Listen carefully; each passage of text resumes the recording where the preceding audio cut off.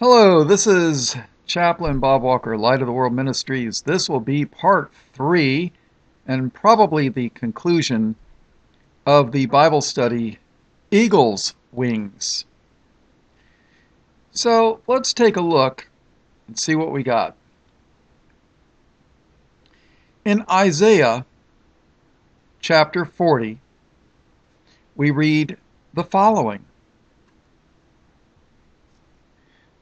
Verse 29, He, which being God, He giveth power to the faint, and to them that have no might, He increaseth strength. Even the youths shall faint and be weary, and the young men shall utterly fail.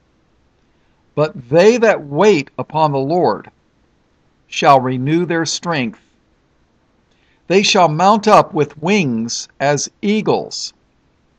They shall run and not be weary, and they shall walk and not faint.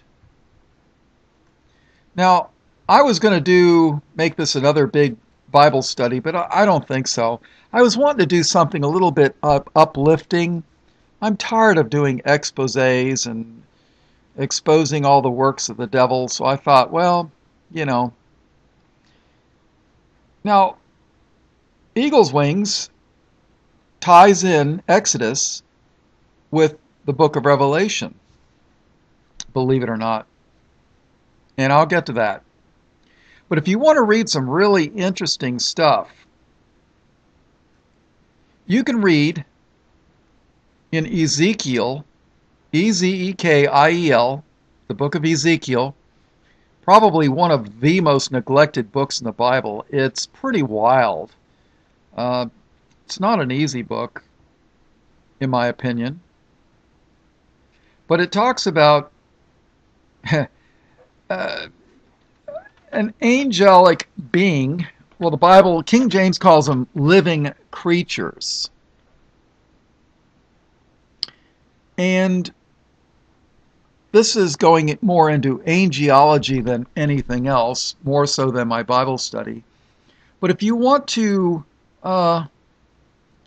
read it, you could on your own. Well, let's read this real quick. Let's see. Now it came to pass in the 30th year, in the 4th month, in the 5th day of the month, as I was among the captives by the river of Chebar, that the heavens were opened, and I saw visions of God. So Ezekiel was with the captives. So this was either the Assyrian captivity or the Babylonian captivity, and I'll be honest, I'm not sure which one it is. It tells you, in the 5th day of the month, which was the 50th year of King Jehoiakim's captivity.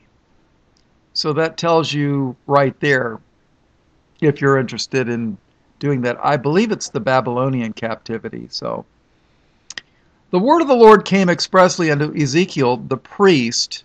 So Ezekiel was a Levite, evidently, the son of Buzi, in the land of the Chaldeans by the river Chebar. The Chaldeans.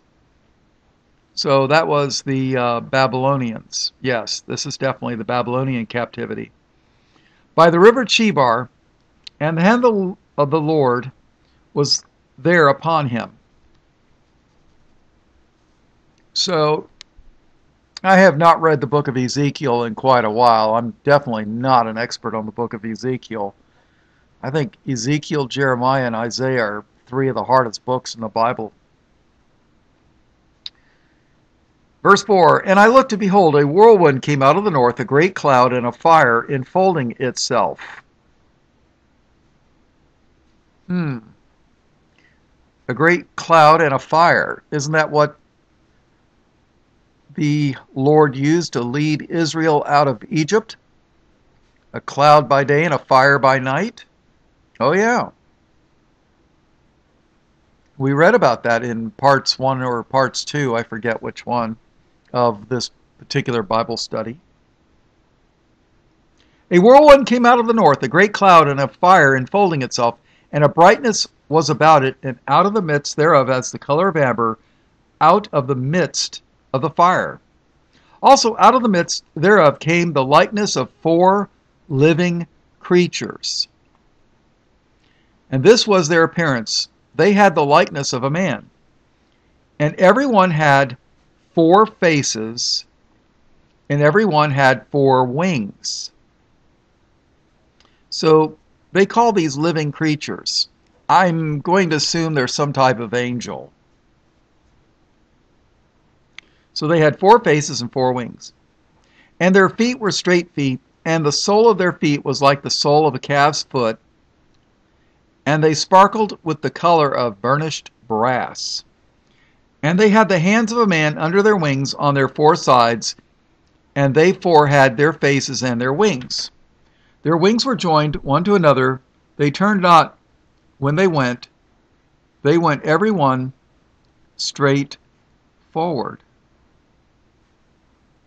As for the likeness of their faces, they 4 had the face of a man, the face of a lion on the right side, and they 4 had the face of an ox on the left side.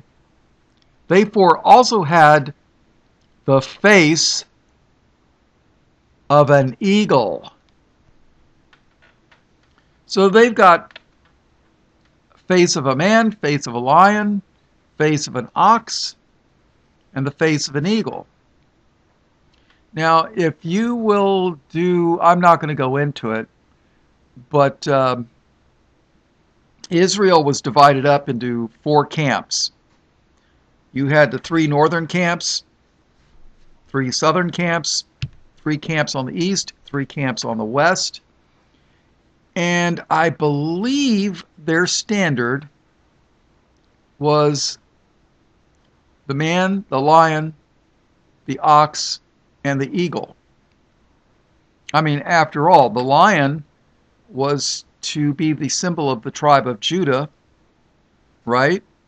Isn't Christ called the Lion of the tribe of Judah? And I forget the ox, and I forget the man, and I forget the eagle. You got to realize the Bible is 750,000 words. That's 750,000 words.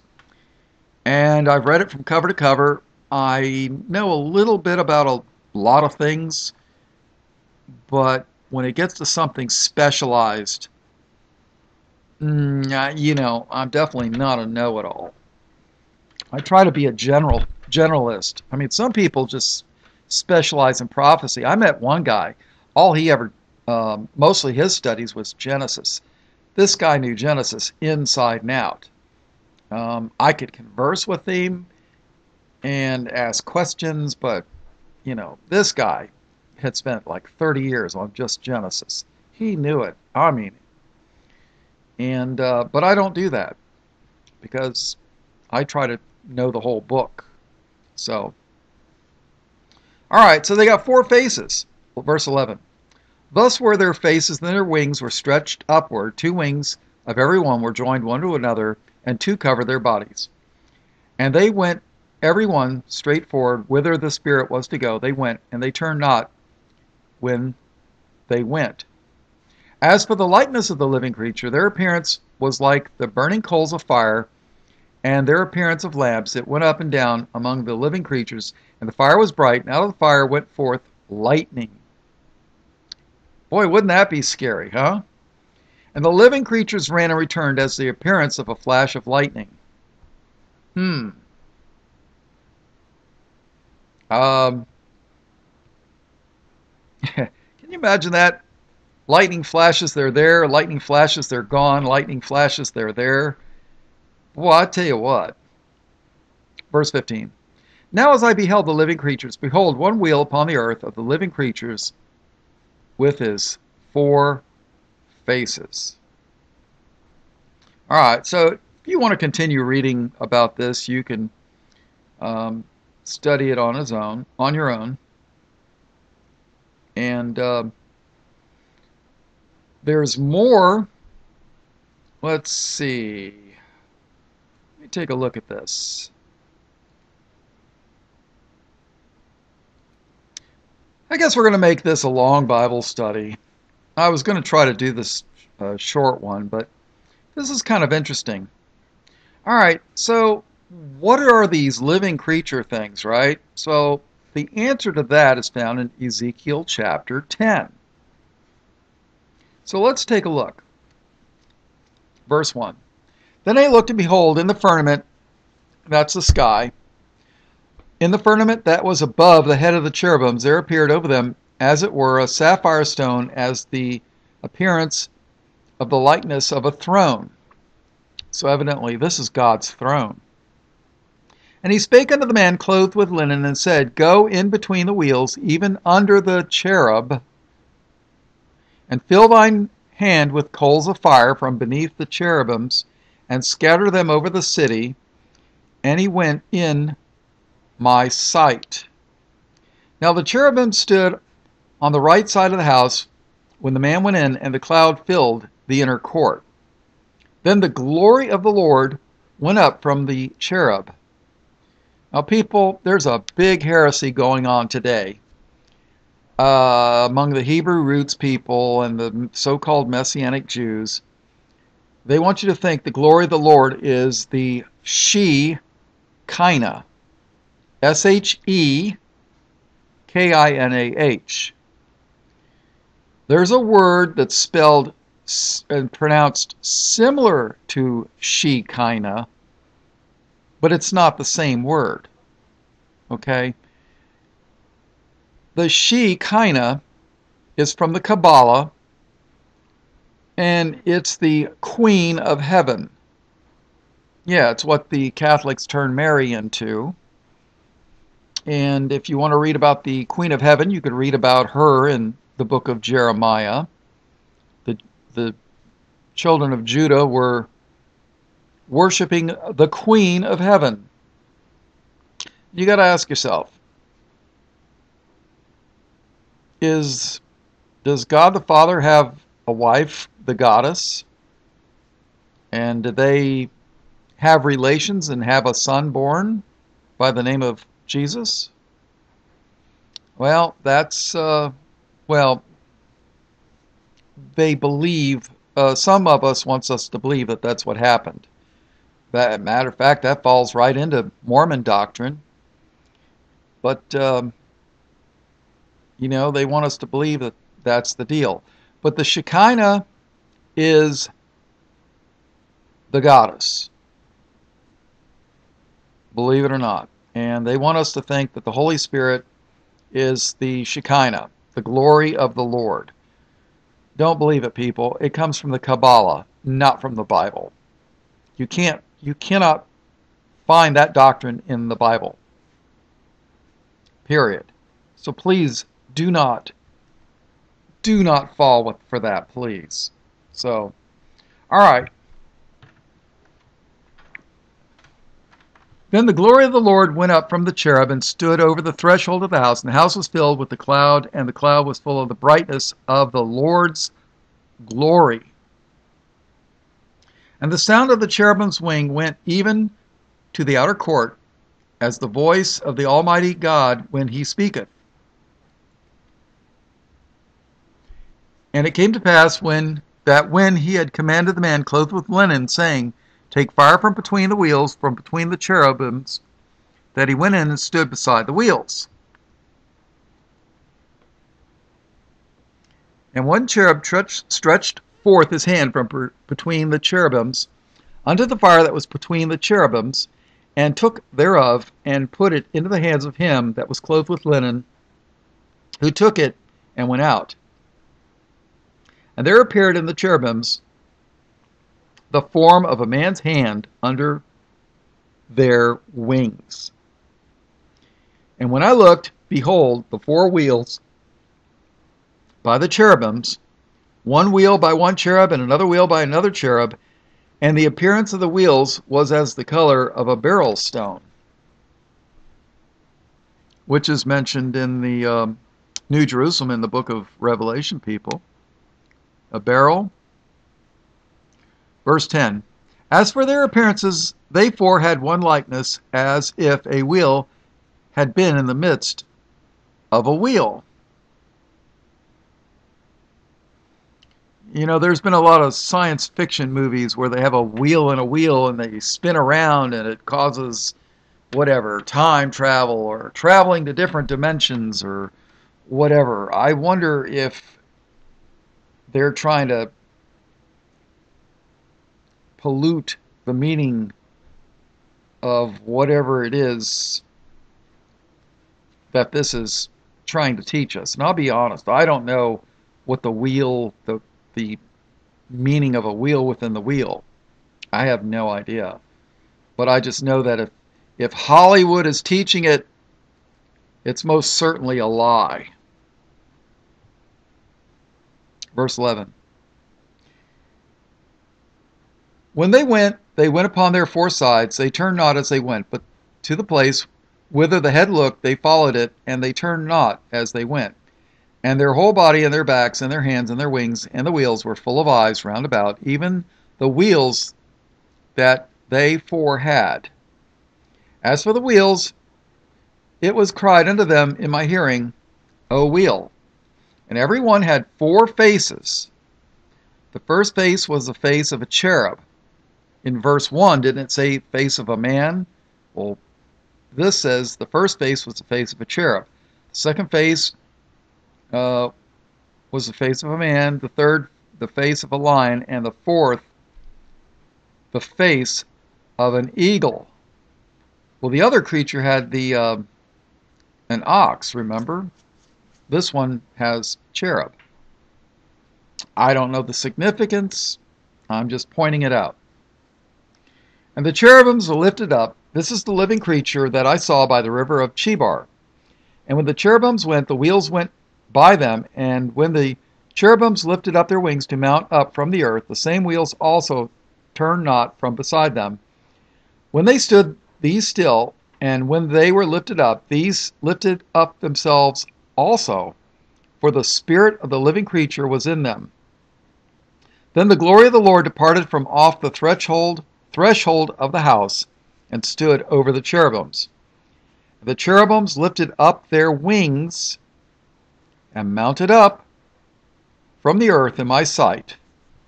And when they went out, the wheels also were beside them, and every one stood at the door of the east gate of the Lord's house. And the glory of the God of Israel was over them above. This is the living creature that I saw under the God of Israel by the river of Chebar, and I knew that they were the cherubims. Every one had four faces apiece, and every one four wings, and the likeness of the hands of a man was under their wings, and the likeness of their faces was the same faces which I saw by the river of Chebar. Their appearance and themselves, they went every one straight forward.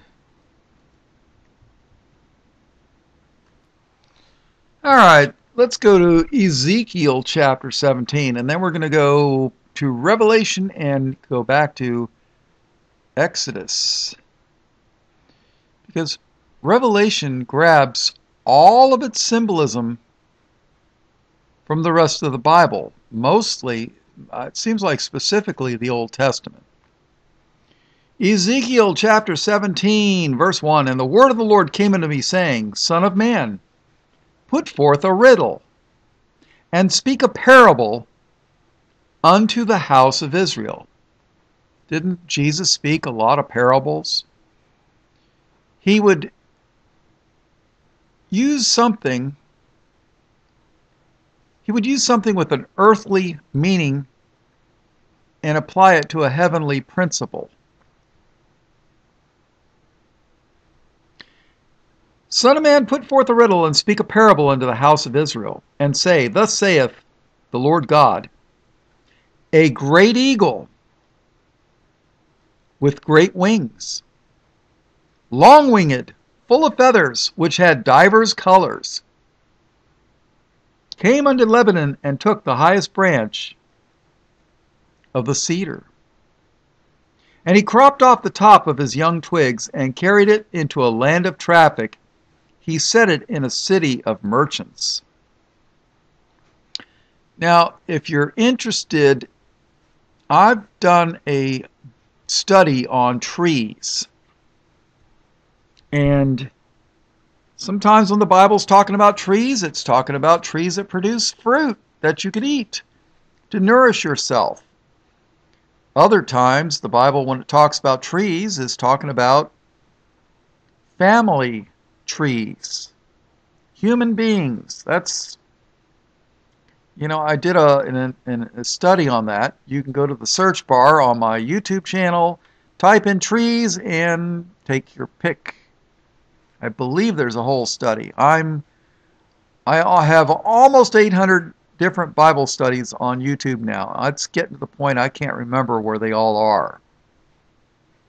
So some of the early ones were slideshows with just Bible verses, but the later ones for the last several years are audio.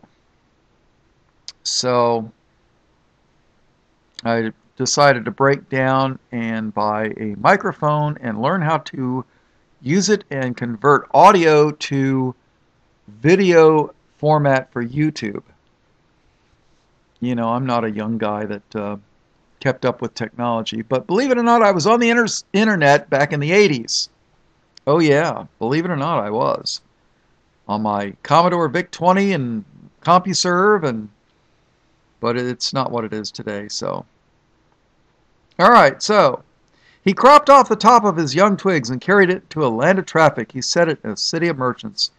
He took also of the seed of the land and planted it in a fruitful field.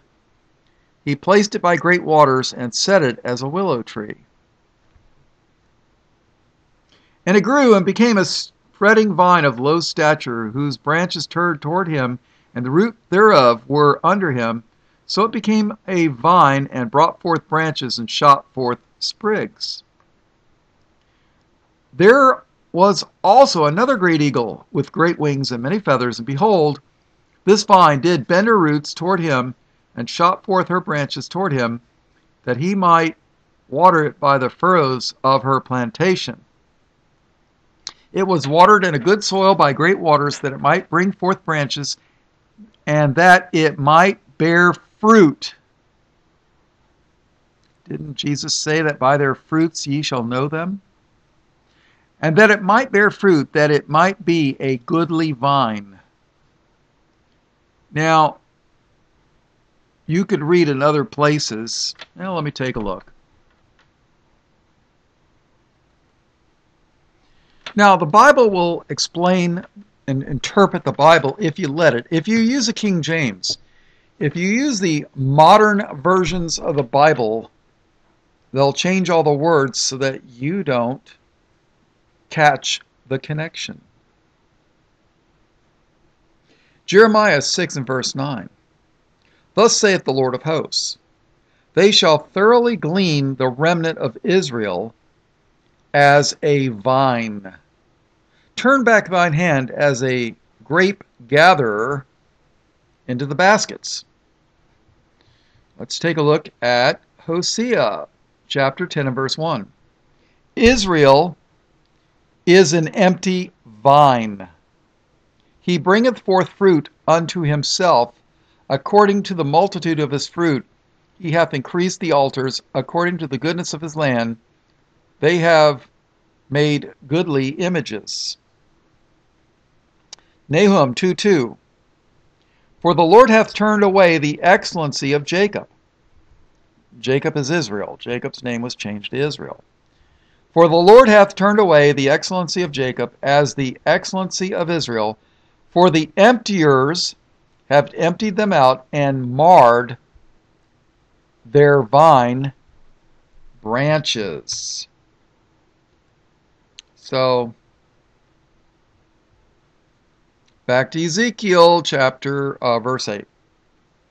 It was planted in a good soil by great waters, that it might bring forth branches, and that it might bear fruit, that it might be a goodly vine. Say thou, thus saith the Lord God, shall it prosper? Shall he not pull up the roots thereof, and cut off the fruit thereof, that it wither? It shall wither in all the leaves of her spring, even without great power, or many people, to pluck it up by the roots thereof. Yea, behold, being planted shall it prosper. Shall it not utterly wither when the east wind toucheth it? it shall wither in the furrows where it grew. Moreover, the word of the Lord came unto me, saying, Say now to the rebellious house, Know ye not what these things mean? Tell them, Behold, the king of Babylon is come to Jerusalem, and hath taken the king thereof and the princes thereof, and led them with him to Babylon. See, Babylon, God used wicked Babylon to punish rebellious Judah. You see, the Assyrians took northern Israel captive. And Assyria also took part of Judah, but not all of it. They couldn't take Jerusalem.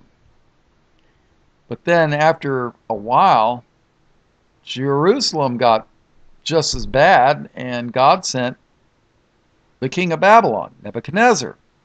You can read about him in the book of Daniel. And they took Jerusalem captive. They took them. Well, nothing changes. You think the United States is any different from Judah of old? No. Think Europe is any different than Israel of old? No. Verse 13. So, all right. Verse 12. Behold, the king of Babylon is come to Jerusalem, and hath taken the king thereof, and the princes thereof, and led them with him to Babylon, and hath taken of the king's seed, that's children, and made a covenant with him, and hath taken an oath of him. He hath also taken the mighty of the land, that the kingdom might be base. In other words, it's not going to be any good. That the kingdom might be base, that it might not lift itself up, but that by keeping of his covenant it might stand. See, God gave Israel and Judah a covenant, but God didn't break the covenant. Israel and Judah broke the covenant. Verse 15. But he rebelled against him in sending his ambassadors into Egypt, that they might give him horses and much people. Shall he prosper? Shall he escape that doeth such things? Or shall he break the covenant and be delivered? You see, Judah didn't trust the Lord to protect them. They didn't keep the covenant. No. They went and asked Egypt, where they came out of. They tried to make a covenant with Egypt. God didn't want that. He wanted them to keep his covenant. He would have protected them. They're like, no, we don't want God's protection. We want the armies of Egypt to protect us against the king of Babylon or the Babylonians. So, but he rebelled against him in sending his ambassadors into Egypt, that they might give him horses and much people. Shall he prosper? The answer is no. Shall he escape that doeth such things? No. Or shall he break the covenant, be delivered? No.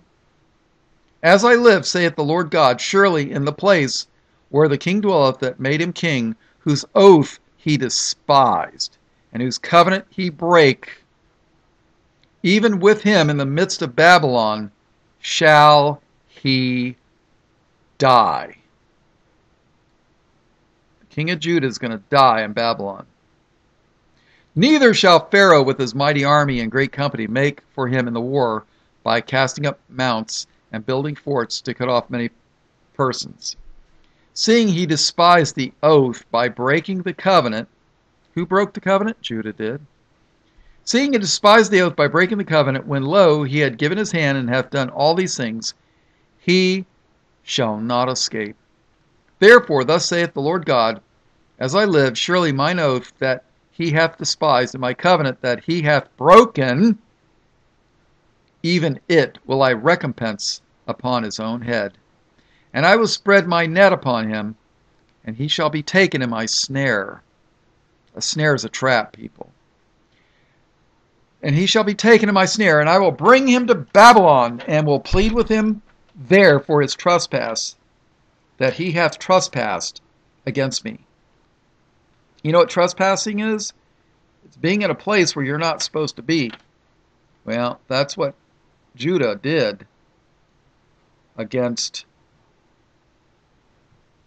God. Verse 21. And all his fugitives with all his bands shall fall by the sword, and they that remain shall be scattered toward all winds. And ye shall know that I, the Lord, hath spoken it. Thus saith the Lord God, I will also take of the highest branch of the high cedar, and will set it.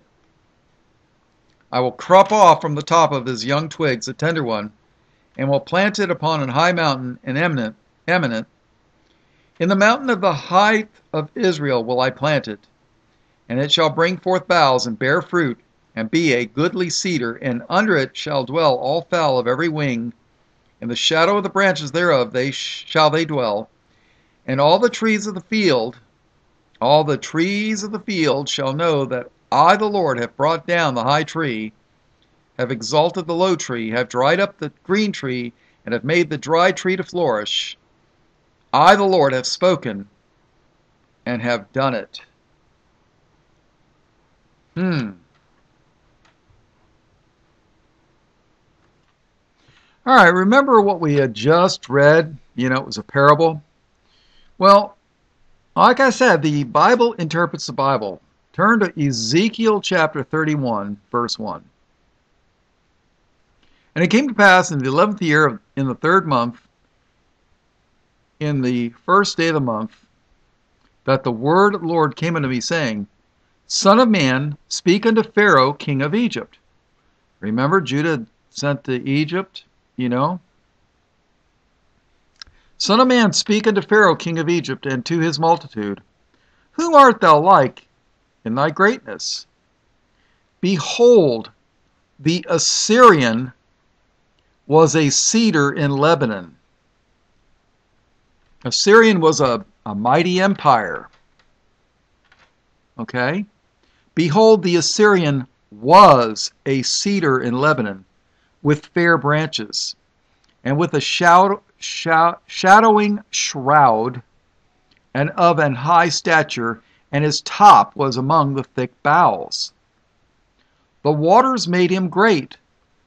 The deep set him up on high, with her rivers running round about his plants, and set out her little rivers unto all the trees of the field.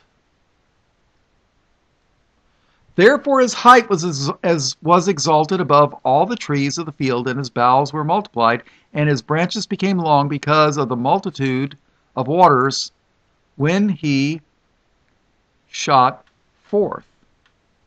All the fowls of heaven made their nests in his boughs, and under his branches did all the beasts of the field bring forth their young, and under his shadow dwelt all great nations.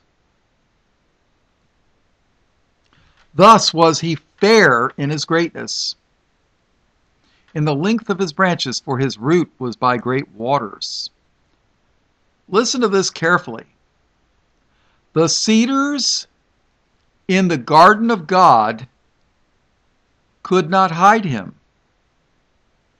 What garden of God? Is this the Garden of Eden? The cedars in the garden of God could not hide him. The fir trees were not like his boughs, and the chestnut trees were not like his branches, nor any tree in the garden of God was like unto him in his beauty. I have made him fair by the multitude of his branches, so that all the trees of Eden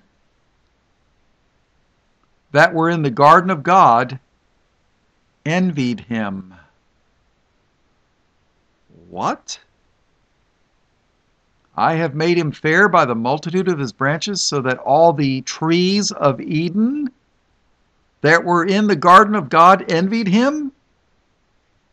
Remember, the Assyrian, which were people, was called a cedar. And so if these are trees and they're in the garden of God, how could they have envy? Envy is an emotion. See, this is speaking in parables. I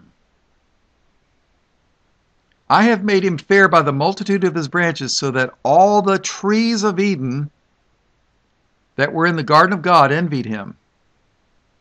Were there other family trees in the Garden of Eden? I read this and it's like, I don't know. Unless Adam and Eve had a whole bunch of children real quick, or, well, over hundreds of years. I don't know. Therefore, thus saith the Lord God, because thou hast lifted up thyself in height, and hast shot up his top among the thick boughs, and his heart is lifted up in his height, I have therefore delivered him into the hand of the mighty one of the heathen. He shall surely deal with him. I have driven him out for his wickedness.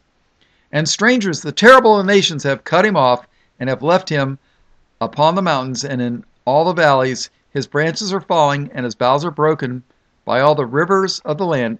And all the people of the earth are gone down from his shadow, and have left him. Upon his ruins shall all the fowls of the heaven remain, and all the beasts of the field shall be upon his branches, to the end that none of all the trees by the waters exalt themselves for their height, neither shoot up their top among the thick boughs, neither their trees stand up in their height, all that drink water, for they are all delivered unto death to the nether parts of the earth. For they are all delivered unto death to the nether parts of the earth. That when you talk about the Netherland, I'm not talking about Holland. I'm talking about nether. That means below. For they are all delivered unto death to the nether parts of the earth, in the midst of the children of men, with them that go down to the pit. Ooh. Thus saith the Lord God, in the day when he went down to the grave, I caused a mourning. I covered the deep for him, and I restrained the floods thereof, and the great waters were stayed. And I caused Lebanon to mourn for him, and all the trees of the field fainted for him. Come on, trees don't faint. Obviously, these are figures of speech, parables, I made the nations, verse 16, I made the nations to shake at the sound of his fall, when I cast him down to hell with them that descend into the pit. And all the trees of Eden, the choice and best of Lebanon, all that drink water shall be comforted in the nether parts of the earth. People, when you read Genesis 3, when the serpent was conversing with Eve about, the tree of good and evil, think about the tree of good and evil. Matter of fact, read Genesis 3. What kind of a tree was in the midst of the garden? Was it an actual tree made of wood, or is it this kind of stuff? I don't want to tell you what to think. That's the job of the Holy Spirit. But it makes you wonder, was it, talking snakes, fruit trees, apple hanging from a tree that Eve ate, I don't know.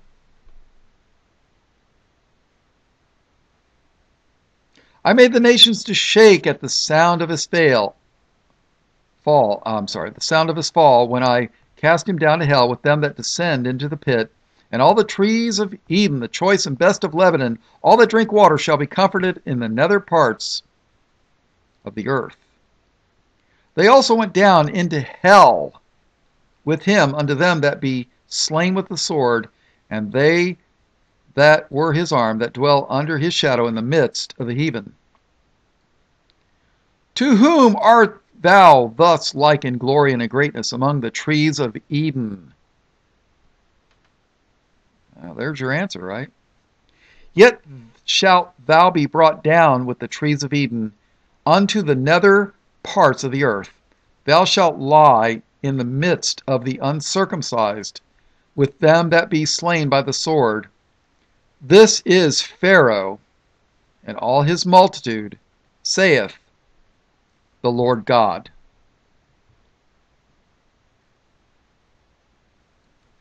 You know, the Lord doesn't say many good things about Egypt. In Revelation 11 and verse 8, speaking of the two witnesses that confront the beast, the false prophet, in the final days, then the beast that comes out of the bottomless pit kills them. And we read the following, Revelation 11 and verse 8. And their dead bodies shall lie in the street of the great city, which spiritually is called Sodom and Egypt. Spiritually called Sodom and Egypt, where also our Lord was crucified. Where was the Lord crucified? Rome? No. Istanbul? No. Mecca? No. New York City? No. No. Let's see, where was the Lord? Well, my Lord, who is Jesus, who is the Christ, he was crucified in Jerusalem. And their dead bodies shall lie in the street of the great city, which spiritually is called Sodom and Egypt, where also our Lord was crucified.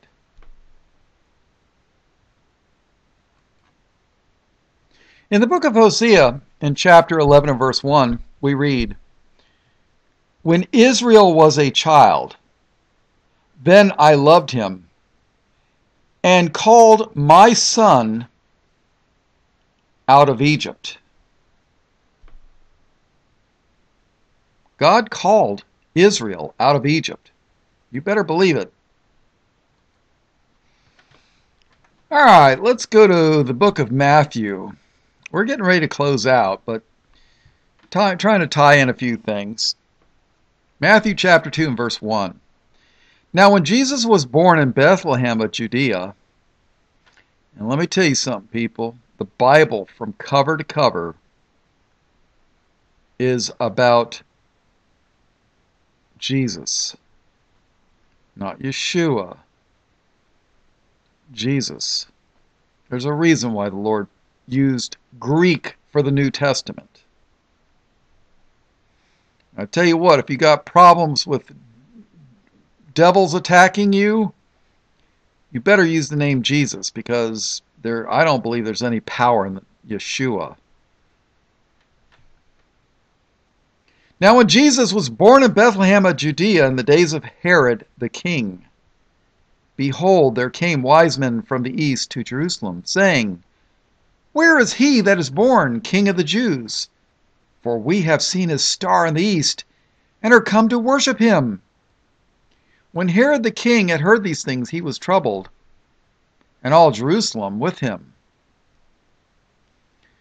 Now Herod's a king, and he doesn't want to get replaced by this Christ king.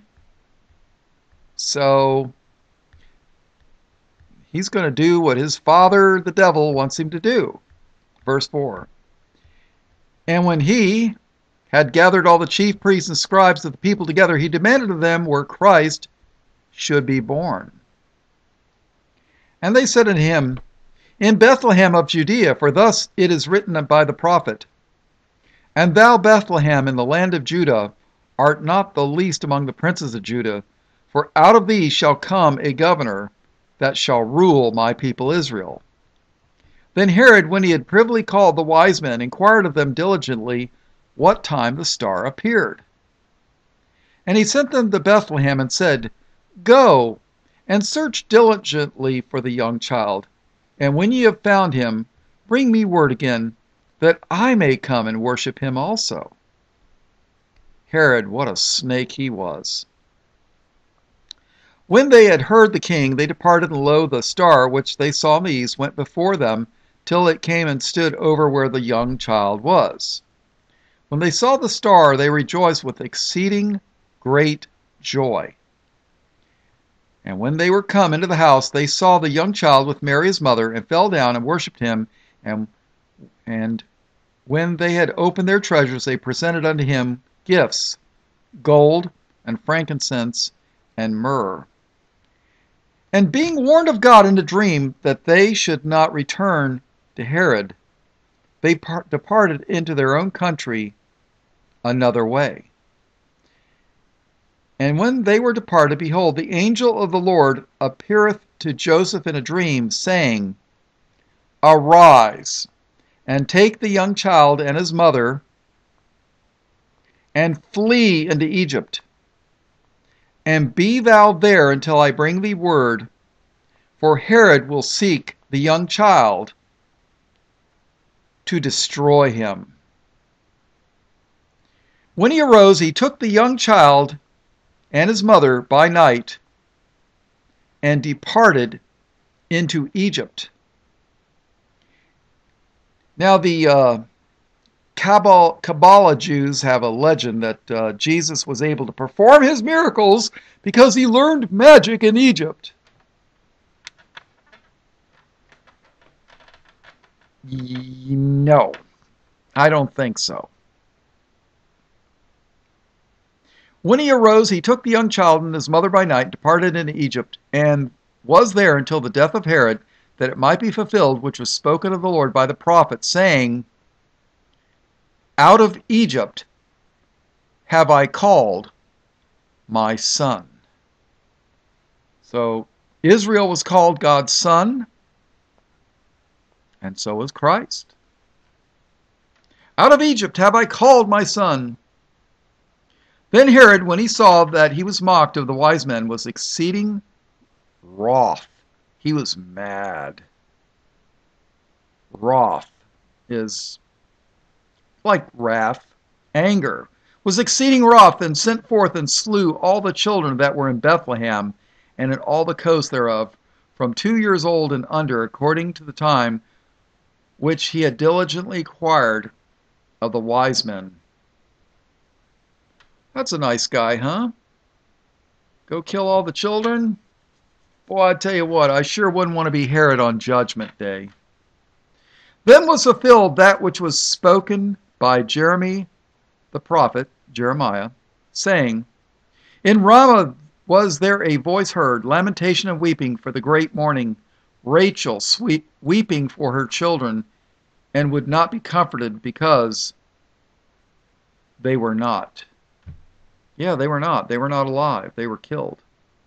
But when Herod was dead, behold, an angel of the Lord appeareth in a dream to Joseph in Egypt, saying, Arise, and take the young child and his mother, and go into the land of Israel, for they are dead which sought the young child's life. And he arose and took the young child and his mother, and came into the land of Israel. But when he heard that Archelaus did reign in Judah in the room of his father Herod, he was afraid to go thither.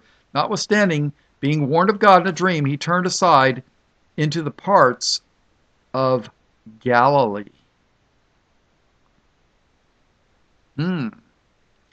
So was Jesus a Bethlehemite? After all, he was born in Bethlehem, but yet he was called the Galilean. But he wasn't born in Galilee, he just lived there. And he came to dwell in a city called Nazareth, that it might be fulfilled which is spoken by the prophets, he shall be called a Nazarene. So is Jesus a Bethlehemite? A Galilean? A Nazarene? He's all those things. Please understand something. Just because, for example, Ruth might have lived in the land of Moab, she was called a Moabite or a Moabitess. One of the apostles was called a Canaanite. Well, was he a Canaanite by blood or just because he lived in the land of Canaan? You know, was Jesus of Bethlehem? Was he from Galilee? Nazareth? You know, he was, but yet he was of the tribe of Judah. So just because somebody calls you, right now I've lived in Florida for the majority of my life. I'm called a Floridian, but I wasn't born here. So, all right, let's keep going. All right, I was going to try to make this a shorter Bible study, but I was wrong. All right, let's take a look at Revelation chapter 4. I'm just going to throw this out there. Verse 1. After this I looked, and behold, a door was opened in heaven, and the first voice which I heard was as it were of a trumpet, talking with me, which said, Come up hither, and I will show thee things which must be hereafter. And immediately I was in the Spirit, and behold, a throne was set in heaven, and one sat on the throne. And he that sat was to look upon like a jasper and a sardine stone, and there was a rainbow round about the throne, in sight like unto an emerald. And round about the throne were 24 seats, and upon the seats I saw 24 elders sitting, clothed in white raiment, and they had on their heads crowns of gold. You know, these 24 elders, I could be wrong, but I bet you it's the 12 tribes of Israel. You know, Jacob, Levi, Dan, maybe, I don't know. I don't know if Dan's going to be in there or not, but, the 12 sons of Jacob, Israel. Maybe Joseph, his 2 sons, I don't know. But I think it's going to be the 12 tribes of Israel and the 12 apostles. I think that's who these 24 elders are. 12 tribes of Israel and the 12 apostles. One apostle for each of the 12 tribes. And I think Paul's going to be one of them. Replaced Judas. But that's just my opinion. And upon the seats I saw 24 elders sitting, clothed in white raiment, and they had on their heads crowns of gold. And out of the throne proceeded lightnings and thunderings and voices, and there were 7 lamps of fire burning before the throne, which are the 7 spirits of God. And before the throne there was a sea of glass like unto crystal, and in the midst of the throne and round about the throne were 4 beasts, full of eyes before and behind. And the first beast was like a lion, and the second beast like a calf. And the third beast had a face as a man, and the fourth beast was like a flying eagle. Isn't this just like the language we read in Ezekiel? Oh yeah. And the 4 beasts had each one of them 6 wings about him, and they were full of eyes within, and they rest not day and night, saying, Holy, holy, holy, Lord God Almighty, which was and is to come. And is to come. Interesting. All right, so the 4 beasts, and they rest not day or night, saying, Holy, holy, holy, Lord God Almighty, which was and is to come. Why did they say holy 3 times? Father, Son, Holy Spirit. There's a big thing. I don't particularly like the word Trinity, but let's face it, people. God made man in his image. And the Bible clearly teaches that man has a body, man has a soul, and man has a spirit. They're all not the same. Your soul is not your spirit, and your soul is not your body. They're all separate. We are 3 parts that makes up one man. And if God made man in his image, why can't God be three parts? Holy, holy, holy, Lord God Almighty, which was and is to come.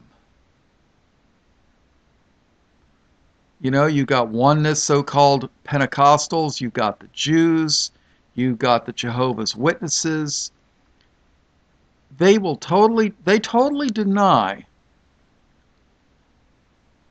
that Jesus and the Holy Spirit are part of the Godhead. Oh, I don't like Trinity so much, but the word Godhead is in the Bible. Holy, holy, holy, Lord God Almighty, which was and is to come. Oh yeah, one day Jesus is going to come. Ain't going to be the flood of Noah, people. It's going to be by fire. Remember Jesus said there's going to be a, or was it John the Baptist, said that there was going to be a baptism of fire? Oh yeah. And when those beasts give glory and honor and thanks to him that sat on the throne, who liveth forever and ever, the 24 elders fall down before him that sat on the throne, and worship him that liveth forever and ever, and cast their crowns before the throne, saying, Thou art worthy, O Lord, to receive glory and honor and power, for thou hast created all things. For thou hast created all things.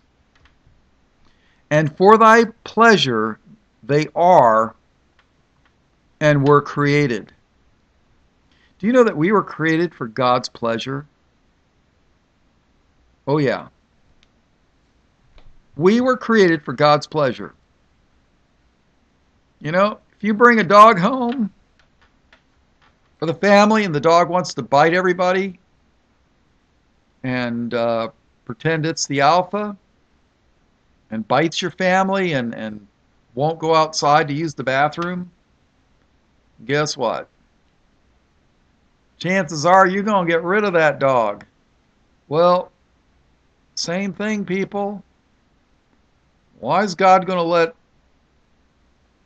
a rebellious and stubborn people that won't listen to him, why is he going to let them exist? We were created for his pleasure. If you don't like it, well, you could do what Satan did. And, you know, that's not going to end well. All right, so remember in the first and second studies of this, we studied how God took Israel out of Egypt. Let's review this really fast. Exodus chapter 19, we're going to read verses 2, 3, 4, and 5.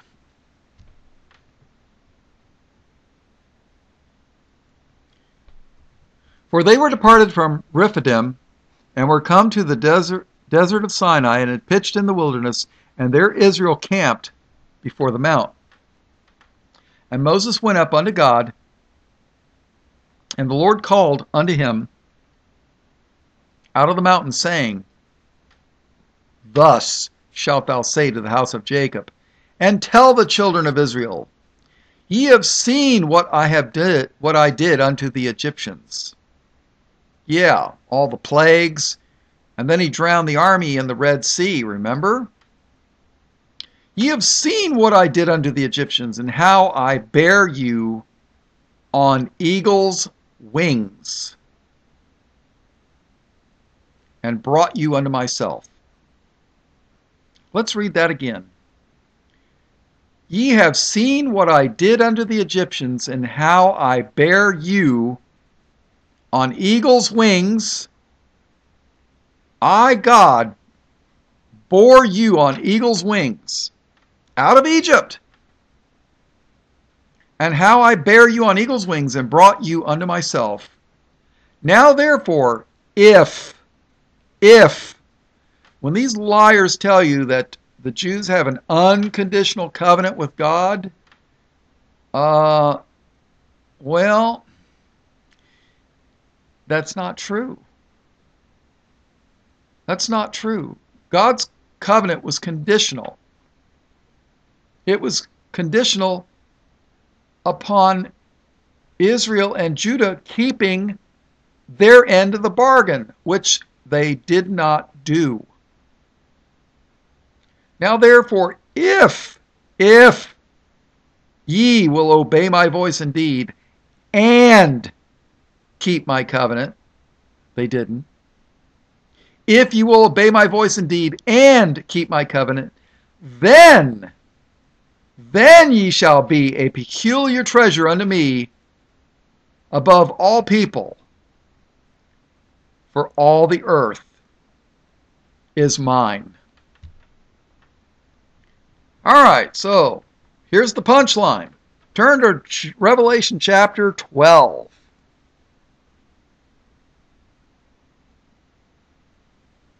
And there appeared a great wonder in heaven, a woman clothed with the sun and the moon under her feet, and upon her head a crown of 12 stars. I guess I need to interpret. What is this? A woman clothed with the sun and the moon under her feet, and upon her head a crown of 12 stars? 12 stars. What does the Bible talk about 12? Oh, wait, the 12 tribes of Israel, right? Yeah, but I wonder, does that have anything to do with this? A great wonder in heaven?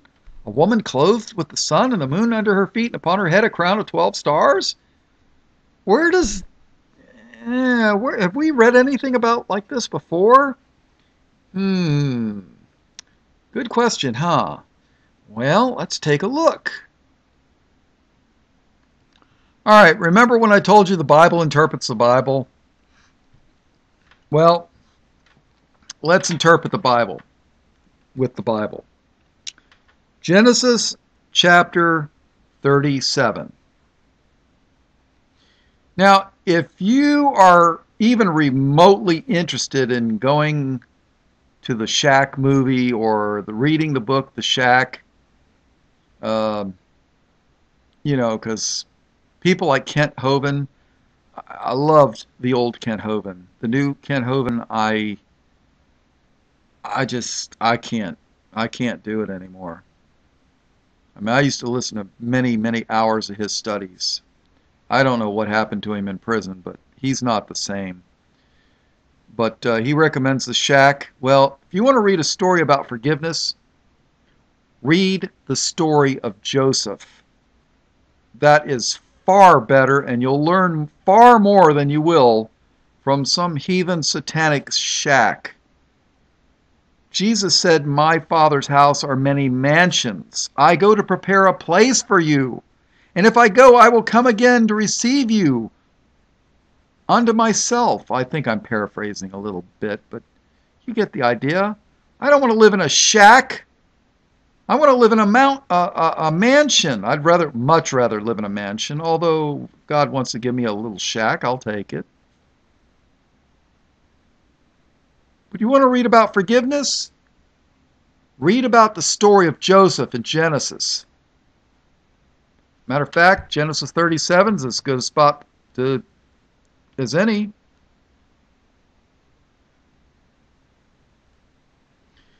Let's start in verse 1. And Jacob dwelt in the land wherein his father was a stranger, in the land of Canaan. Now, if you lived in Canaan, wouldn't they call you a Canaanite? There were people who were descended from Canaan, who was Ham's son, who was cursed by Noah. They moved to the land of Canaan. That's why they called it the land of Canaan. They named it after their father Canaan. Some people say he was related to Cain. I don't know if that's true. Bible doesn't. There's a lot of things the Bible doesn't tell you. Why would you name your son Canaan? After the first, murder, Cain? I don't know. Verse 2. These are the generations of Jacob. Now, Jacob's name was changed to Israel. These are the generations of Jacob. Joseph, being 17 years old, was feeding the flock with his brethren, and the lad was with the sons of Bilhah and with the sons of Zilpah, his father's wives. And Joseph brought unto his father their evil report. Now Israel loved Joseph more than all his children, because he was the son of his old age, and he made him a coat of many colors. You know, every time I think about the coat of many colors, I think about the Scottish plaid. I don't know if that's a connection there, but that's what I think of. Scotland and their plaid. And when his brethren saw that their father loved him more than all his brethren, they hated him and could not speak peaceably unto him. Listen carefully. And Joseph dreamed a dream. Joseph dreamed a dream. And he told it his brethren, and they hated him yet the more. And you know what? They sold Joseph into slavery, where he went to Egypt. That's how Israel ended up going to Egypt. People don't read the shack, read Joseph's story. It's so much better than the shack. And Joseph dreamed a dream, and he told it his brethren, and they hated him yet the more. And he said unto them, Hear, I pray you, this dream which I have dreamed. For behold, we were binding sheaves in the field. And lo, my sheaf arose and stood upright. Behold, your sheaves stood round about and made obeisance to my sheaf. Now, when you cut wheat, you're cutting the sheaves. That's, the stalks of wheat and what have you. When they bind them, they're, gathering them up, and then they take them to the miller, and the miller shakes them up, and he gets the wheat kernels from off the stalks.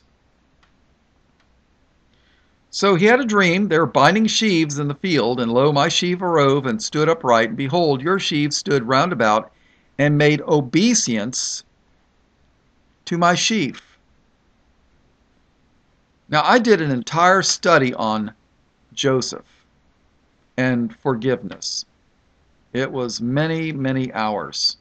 You could take a look at my playlist, find it, listen to it if you're interested. But I tell you what, Joseph is, I tell you what, that's forgiveness. Forget the shack.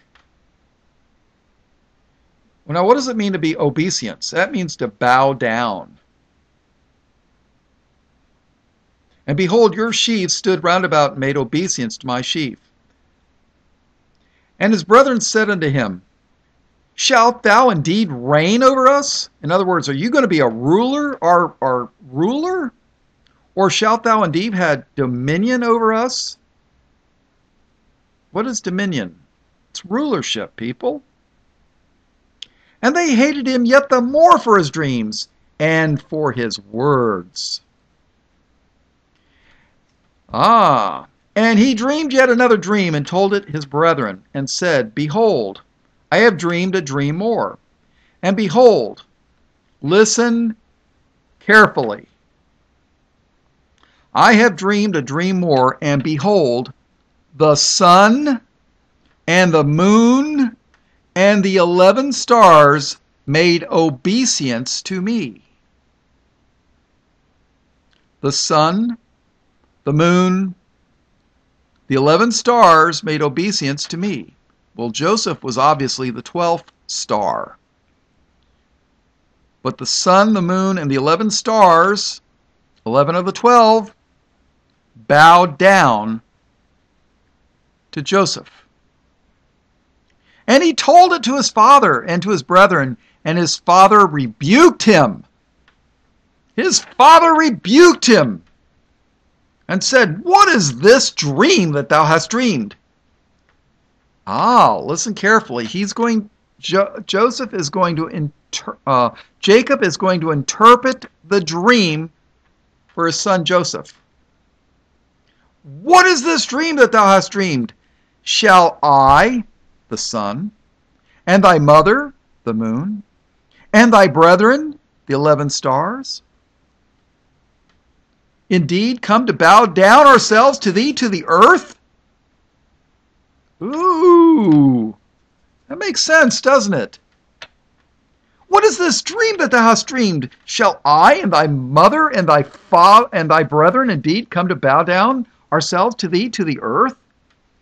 And his brethren envied him, but his father observed the saying.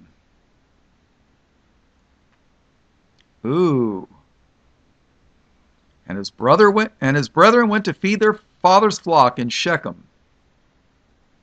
Well, if you don't know the rest of the story, they throw him into a pit. They were going to kill him, but instead they sell him into slavery, and he goes to Egypt. And if you don't know these stories, people, you're doing yourself a big disservice. All right, let's go back to Revelation 12. And there appeared a great wonder in heaven, a woman clothed with the sun. Who's the woman? Israel. A woman clothed with the sun, and the moon under her feet, and upon her head a crown of 12 stars. Remember the 11 stars that were Joseph's brethren, and the 12 stars Joseph. And she, being with child, cried, travailing in birth, and pain to be delivered. And there appeared another wonder in heaven, and behold, a great red dragon, having 7 heads and 10 horns and 7 crowns upon his head. And his tail drew the 3rd part of the stars of heaven, and did cast them to the earth. What's this, people? This is the war in heaven. And the dragon, and his tail drew the 3rd part of the stars of heaven, and did cast them to the earth. And the dragon stood before the woman which was ready to be delivered, for to devour her child as soon as it was born. Isn't that what happened in Bethlehem? Herod was Satan's man. Oh yeah. And she brought forth a man-child, Christ, who was to rule all nations with a rod of iron. And her child was caught up unto God and to his throne. Remember, people? Isn't that what happened? When Christ was resurrected on the 3rd day, he went up into heaven. Listen carefully. And the woman, which is Israel, modern Bible preachers will try to tell you that the woman here is the Jews, but we're the bride of Christ. They'll try to make you think that, oh no, these are two different things. Two different things. The woman is one thing and the bride's another thing. No, people. It's one and the same. God is not going to be, how would you say, he's not going to have multiple wives. There's one bride. That's the bride of Christ. God is not into polygamy.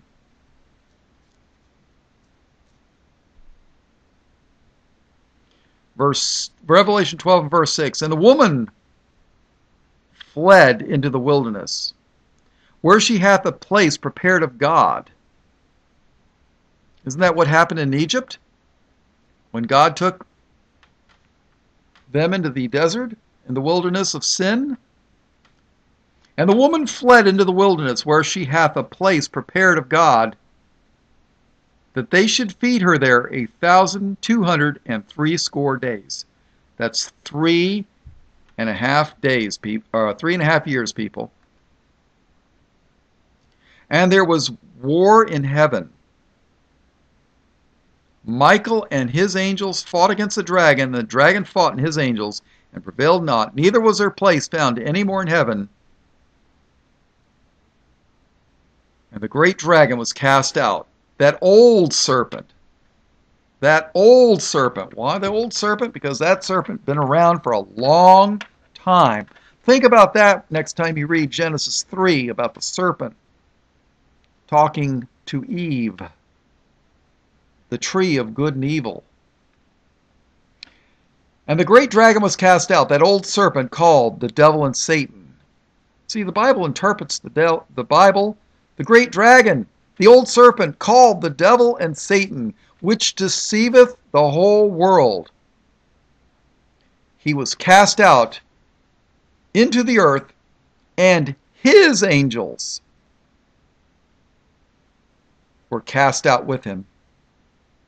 And I heard a loud voice saying in heaven, now is come salvation and strength and the kingdom of our God and the power of his Christ.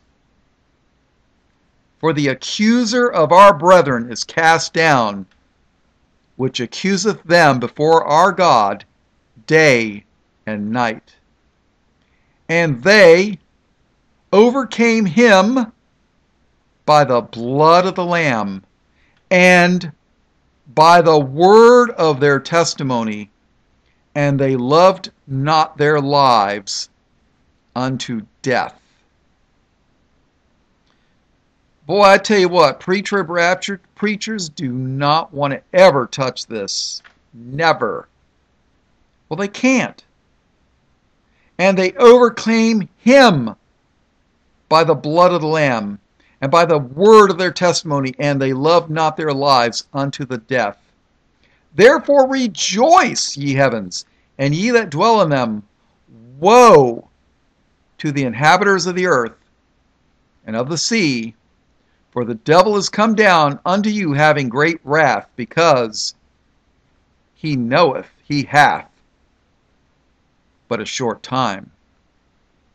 And when the dragon saw that he was cast unto the earth, he persecuted the woman which brought forth the man-child. And to the woman were given 2 wings of a great eagle. Oh, isn't this just like, didn't we just read that? Didn't we just read that somewhere? Let's see. Where did we read that? I wonder. Exodus chapter 19, verse 2. For they were departed from Rephidim, and were come to the desert of Sinai, and had pitched in the wilderness, and there Israel camped before the mount.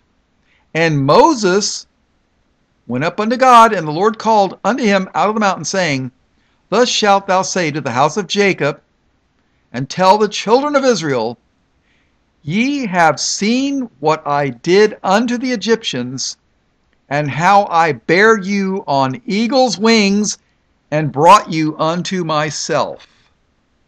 Eagle's wings, people. Eagle's wings. Let's go back to Revelation. Let's see, Revelation 12.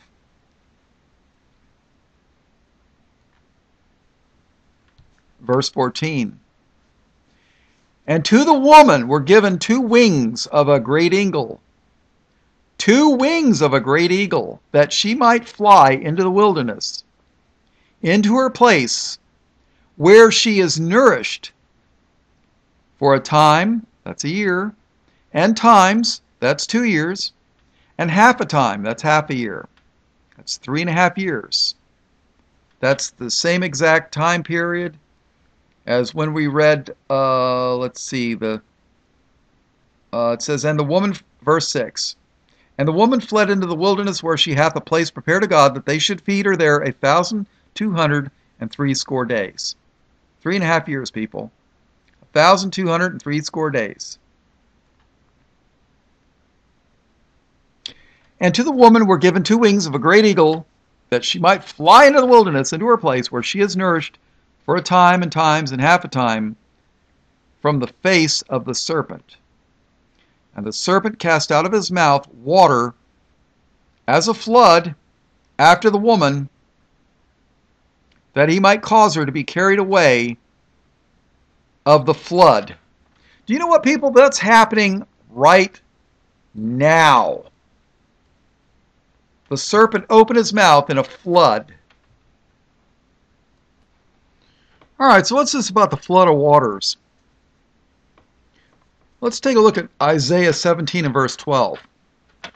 Woe to the multitude of many people, which make a noise like the noise of the seas, and to the rushing of nations that make a rushing like the rushing of mighty waters.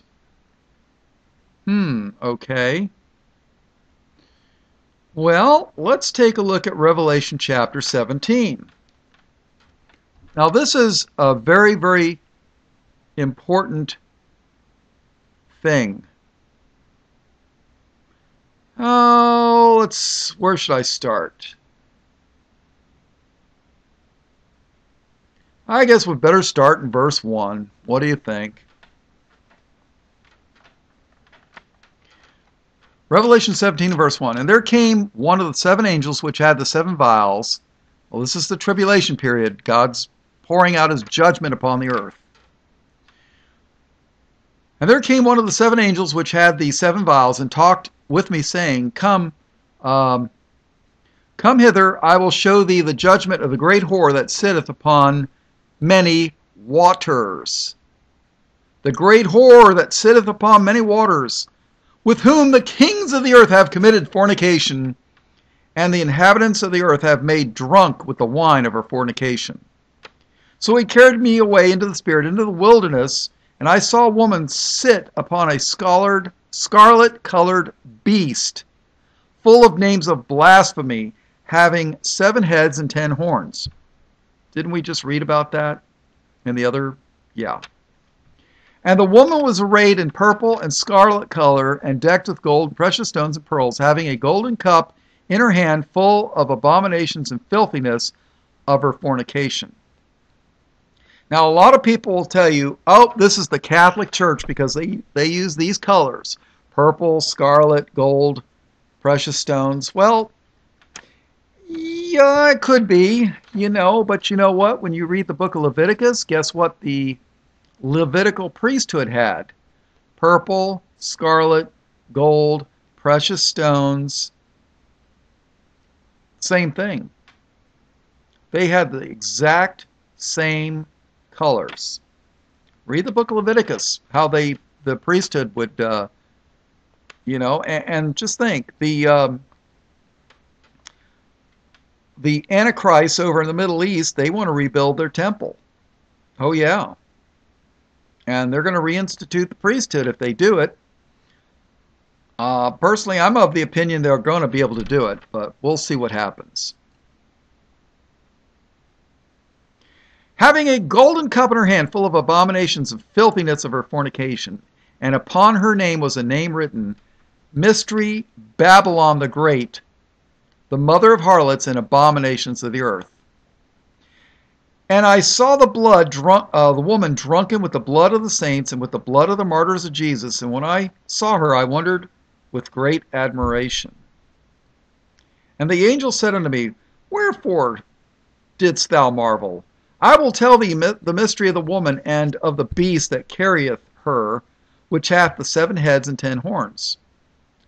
The beast that thou sawest was and is not, and shall ascend out of the bottomless pit, and go into perdition, and they that dwell on the earth shall wonder, whose names were not written in the book of life from the foundation of the world.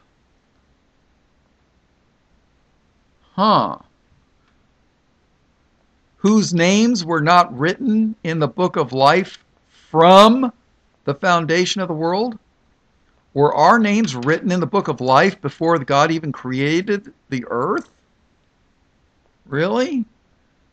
If you tell people to read this, they'll say, oh, you're a Calvinist. Oh, you're one of those evil, wicked Calvinists. Do you know that maybe there's people whose names were not written in the book of life from the foundation of the world? I don't know. Whose names were not written in the book of life from the foundation of the world, when they beheld the beast that was and is not, and yet is. Here is the mind which hath wisdom. The 7 heads are 7 mountains on which the woman sitteth. Do you know that there are a number of cities on 7 hills? Moscow, communism. Of course, they tell you Rome, and there's a number of others. I believe Istanbul, Turkey. But there's one other city that has 7 hills. Jerusalem, believe it or not.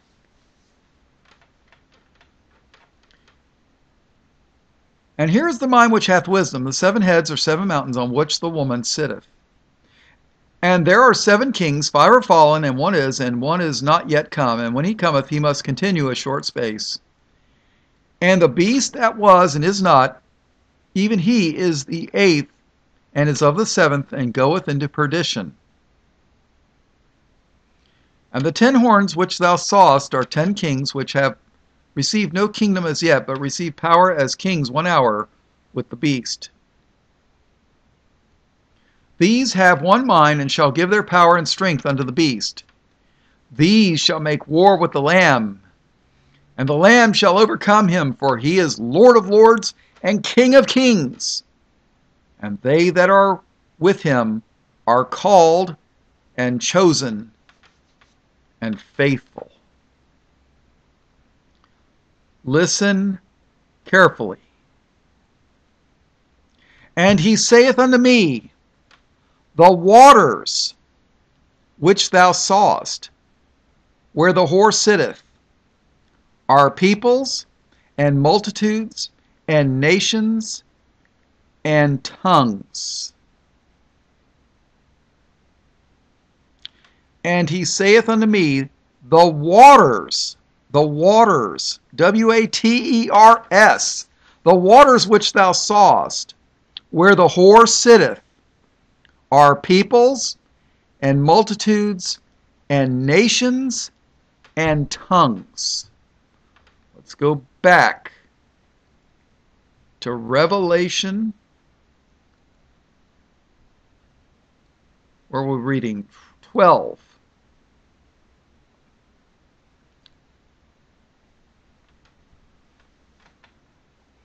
Let's go read Revelation 12:12. Therefore rejoice, ye heavens, and ye that dwell in them.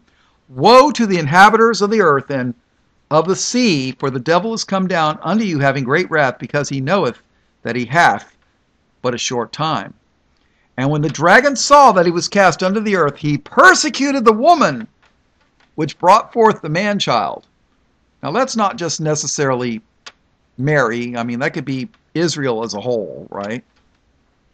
And to the woman were given 2 wings of a great eagle, that she might fly into the wilderness, into her place where she is nourished for a time and times and half a time from the face of the serpent. And the serpent cast out of his mouth water as a flood after the woman, that he might cause her to be carried away of the flood. Didn't the Bible just explain what the water was? Peoples, nations. Isn't that what's happening in Europe and the United States? Are we not being flooded with heathen aliens in Europe and America? And the serpent cast out of his mouth water as a flood after the woman, that he might cause her to be carried away of the flood. And the earth helped the woman, and the earth opened her mouth and swallowed up the flood which the dragon cast out of his mouth. That's coming, people. That's going to be a big earthquake. Let me tell you something. Verse 17. And the dragon was wroth with the woman, and went to make war with the remnant of her seed, which keep the commandments of God which keep the commandments of God and have the testimony of Jesus Christ.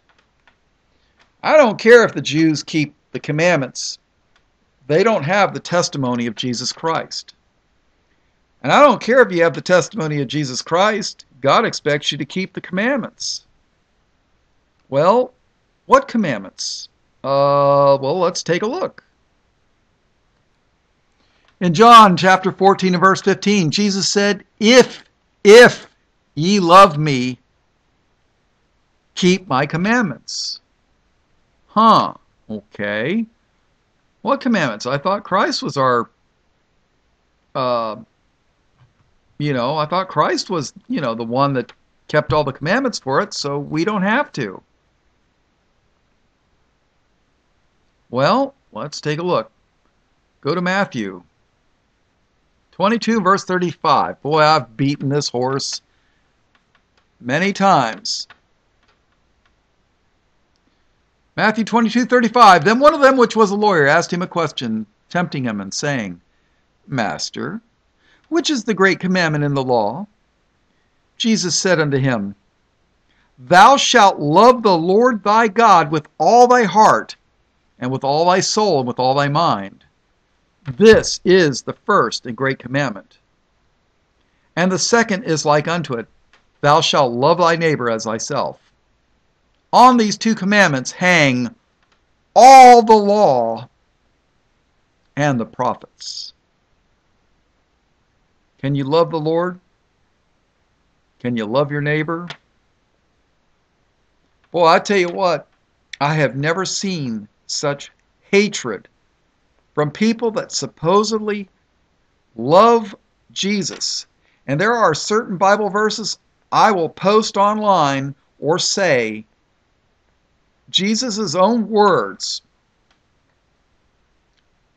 and to hear the most vile things from their mouth, calling me, or the words of Jesus, as being anti-Semitic. Boy, I tell you what, do those people love the Lord? That's not for me to say. But I tell you what, I would sure hate to be railing on people that are quoting Jesus' own words. Do they love the Lord? I don't know. I don't know. But you know what, people? There's going to come a time when the church, the woman, is going to have to flee to the wilderness. And God's prepared a place. And just like he did in Egypt, so will he do in the future. Now, I've mentioned this a few times in my Bible studies, but it bears reading again. In the book of 1 Corinthians chapter 10, we read verse 1. Moreover, brethren, I would not that ye should be ignorant how that all our fathers were under the cloud, and all passed through the sea, and were all baptized unto Moses in the cloud and in the sea, and did all eat the same spiritual meat, the manna, right? And did all drink the same spiritual drink, for they drank of that spiritual rock that followed them, and that rock was Christ. See, Moses, they went to the desert, and Moses struck the rock, and water came out. Now you got to realize, Corinthians was a city in Greece. The people in Corinth spoke Greek for the most part. Majority of them did. Unlike when you go to Miami, Florida, which is a city in the United States where most people don't speak English. Well, they can, but they won't. They speak Spanish. But these are Greeks, people, and yet Paul's saying that we were all baptized unto Moses in the cloud and the sea. and did all eat the same spiritual meat. See, Paul's telling the Corinthians that the church was baptized with Moses in the cloud and the sea, the Red Sea. They crossed with Israel. And they did all drink the same spiritual rock, for they drank of that spiritual rock that followed them, and that rock was Christ. See, right here, God is telling you, through Paul, that at least some of the Corinthians were Israelites. Now, you know, some of you that go to the churches, don't waste your time on the pastors. Most pastors, in my opinion, are sent of Satan to deceive the flock. You want to present some good information to them? Go to the Bible studies and show them stuff. Don't be argumentative. Just say, oh, yeah, I'd like to read something, you know, and then read it. And if it contradicts what they say, even better.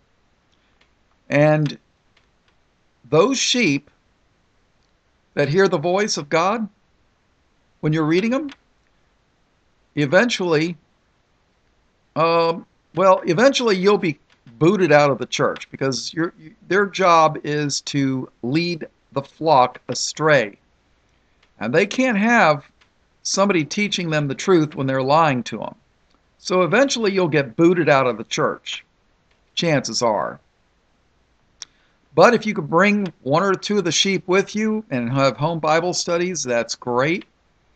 But don't waste your time with the pastors. Do not waste your time. So, that's my opinion. So, guess what, people? Paul told the Greeks in Corinthians, that they were with Moses when they crossed the Red Sea. They did eat the spiritual meat, which was the manna, and they did drink the spiritual rock, the water, which was Christ. And that's what the Bible is, people. The Bible's a book to, for, and about Israel and their Messiah, the Christ, Jesus. From cover to cover, from Genesis 1:1 to Revelation 22. Well, I hope you learned something. I found some interesting things. I like doing word studies. I find every time I do a Bible study, I find something new. And I hope you do too. All blessings, praise, glory, and honor to the Lamb of God, who is Jesus the Christ. All glory to Him in His precious name, who was slain before the foundation of the world. In Jesus' name, amen.